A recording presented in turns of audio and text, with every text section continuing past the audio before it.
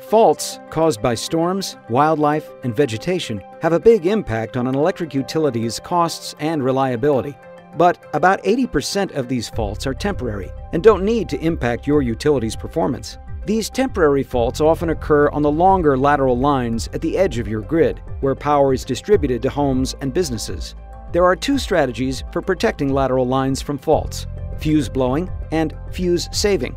With fuse blowing, any fault, permanent or temporary, causes the lateral fuse to operate, resulting in a costly truck roll to locate the blown fuse, inspect miles of line, and finally replace the fuse.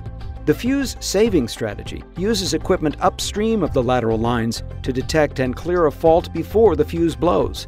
It blinks the line to determine if the fault is temporary or permanent.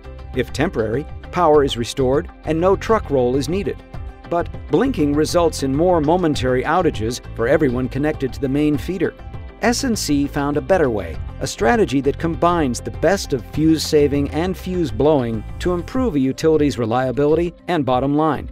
The TripSaver II Cutout-Mounted Recloser uses a lateral reclosing protection strategy to respond to temporary faults. How does it work? The TripSaver II is used in place of a lateral fuse. When a temporary fault occurs, the TripSaver II eliminates momentary outages for customers on the main feeder by only blinking the affected lateral.